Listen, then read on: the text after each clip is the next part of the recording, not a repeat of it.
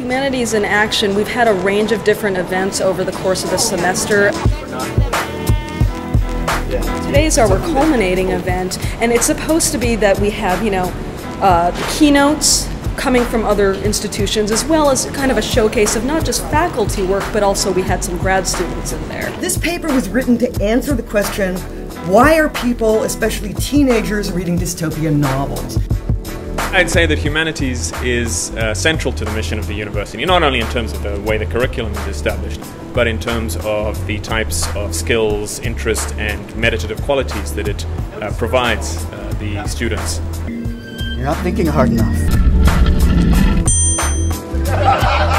We're really glad to have Michael Heyman here. He's a performer, professor at Berklee College of Music, a poet, and a world-renowned scholar of nonsense.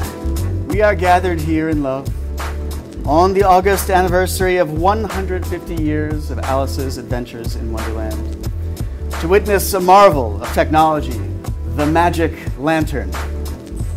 Sort of. For those of us who love puzzles, the flexibility of language, and for those who like to question the superiority of logic, then nonsense is quite entertaining. This is my new book project called Bookishness. Here's the argument. San Diego State is invested in creating digital studies and digital humanities here in San Diego as a leader in the region. So students who might be interested in thinking about how the humanities remain relevant in a digital age should definitely come study here. We no longer need books. Yes, I said it.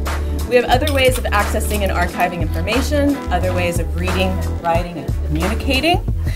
Just because computers make it so we don't need books doesn't mean we don't want them. And indeed, as my research shows, we want them even more. Ultimately, the humanities is about what it is to be human, and that is central to many of our concerns in life, and I think a study of it is well suited to a university.